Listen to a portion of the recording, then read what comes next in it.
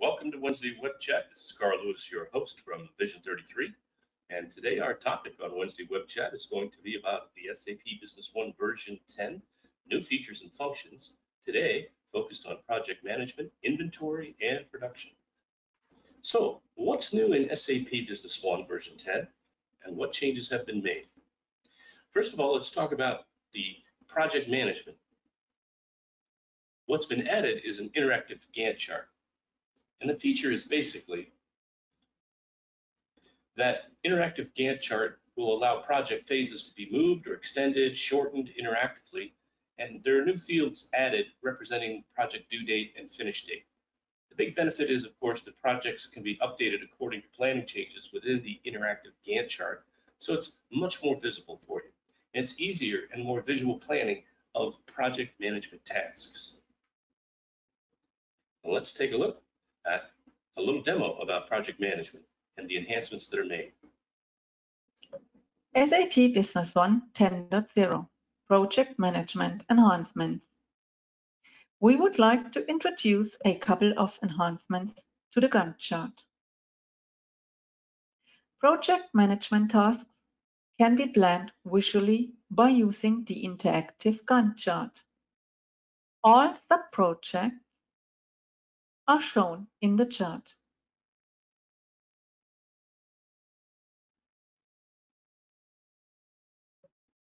The due date and finish date fields help keeping control on the project dates management.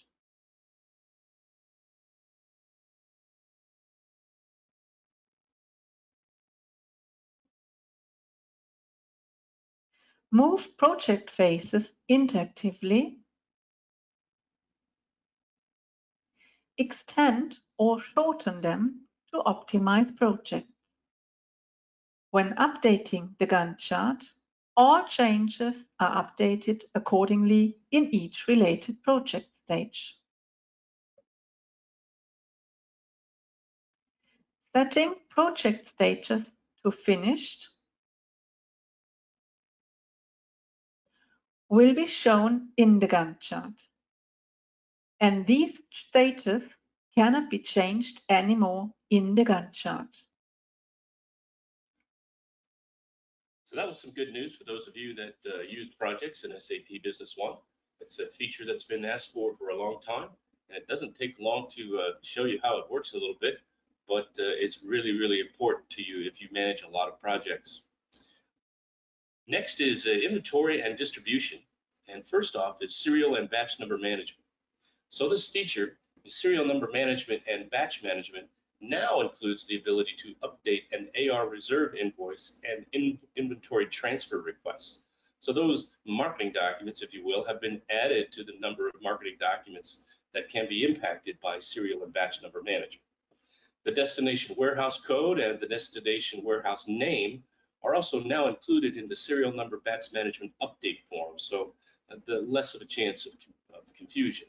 And there are some new reports available as of patch level 1, forward batches and serials trace report and reverse batches and serials trace report.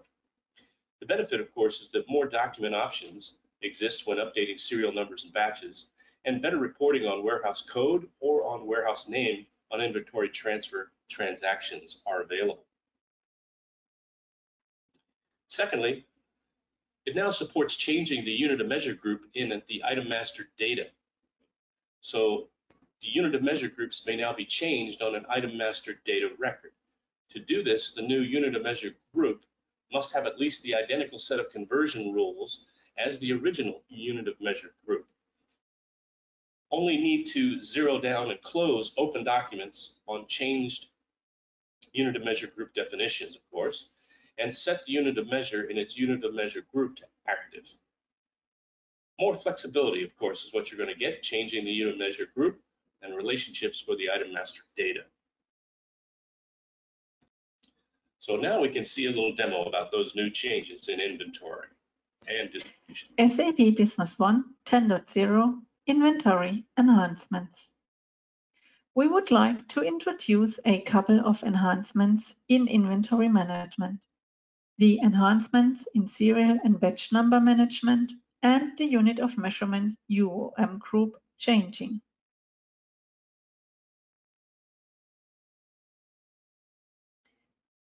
In the batch number and serial number management, the document types AR reserve invoices and inventory transfer requests are now included when updating the batches or serial numbers. Performing an update via the Global Update button affects the serial numbers or batches in the related document only.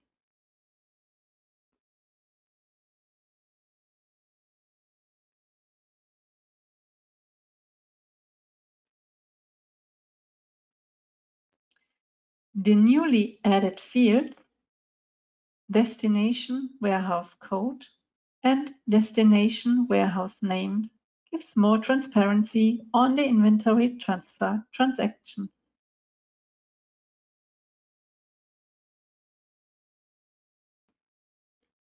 Be more flexible in changing units of measurement UOM group relationships for item master data.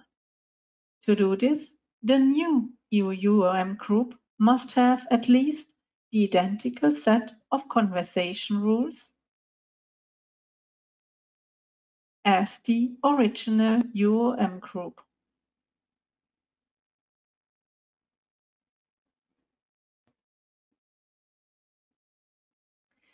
Then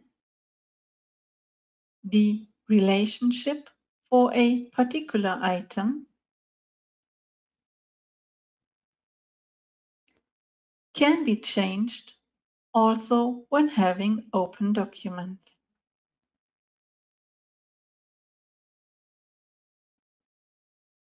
To change the conversation rate within this particular UOM group, zero down or close the open documents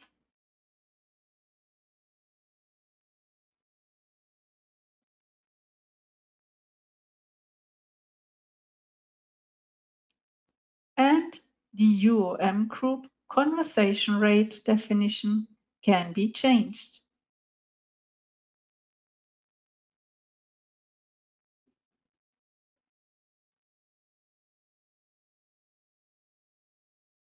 Thank you. So now we want to talk a little bit about production, of course. And bill of materials has always been one of the great strengths of SAP Business One because there are so many different types of bills of materials, giving you a lot of flexibility throughout the system. But they can always be made better. So there's some new features. The item description update in the item master data connected to the bill of materials parent item will be reflected in the bill of materials product description. The item and resource descriptions are editable in the bill of materials and production order components. And additionally, the item description can be updated via the DI API. The benefit is that the item master data record descriptions updated accordingly within the associated bill of materials. So when you make a change to the item description, right, at the master item level, it's automatically updated in the bill of materials, which did not used to be the case. This will give you more flexible handling of item and resource descriptions in the bill of materials. You can also drill down from the bill of materials to the item master data. So this direct drill down to the item master data record is now possible from the parent item number. And that's in place of going directly to the bill of materials. Now this is a choice, and there's an option to set that in terms of which way do you want to go. So it's a more intuitive and direct navigation between bill of materials and item master, and just gives you more flexibility within navigation due to the system prompt and navigation choices. So now we'll take a look at those examples. SAP Business One 10.0 Production Enhancements. We would like to introduce a couple of enhancements in production. The possibility to apply the item description update to the bill of materials and to drill down from bill of materials to item master data directly.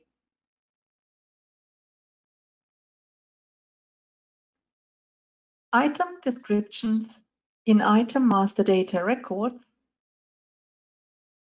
connected to bill of materials are reflected in the bill of materials product description. Changes of item master data descriptions are reflected accordingly within the associated bill of materials by accepting the system message.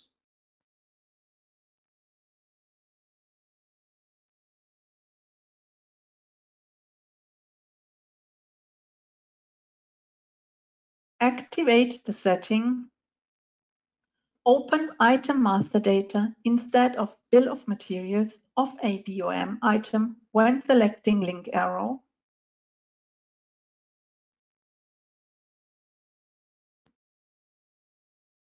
To open from every document and report the item master data window instead of the bill of materials window.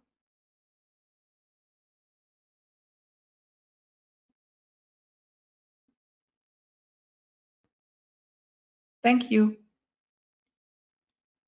So those are the examples of some of the new features and benefits we wanted to share with you today. And next week, we're going to conclude this series on what's new in SAP Business One version 10. We're going to take a look at some of the, call it the extensibility changes that have been made in the product so that its long-term life is increased and its ability to integrate with other solutions is enhanced. So it's a good section, and we'll look forward to joining you then. I didn't see necessarily any questions today, so we'll let you go with a short session and look forward to seeing you on our next session of Wednesday Web Chat.